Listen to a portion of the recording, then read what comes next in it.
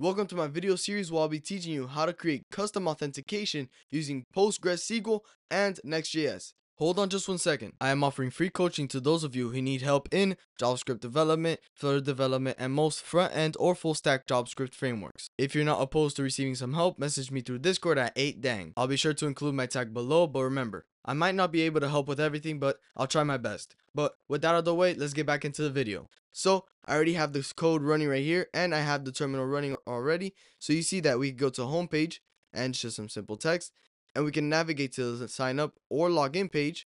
But if we go to the account page, it redirects us back to the sign up page because we're not logged into an account. So then let's just create an account right here. So we say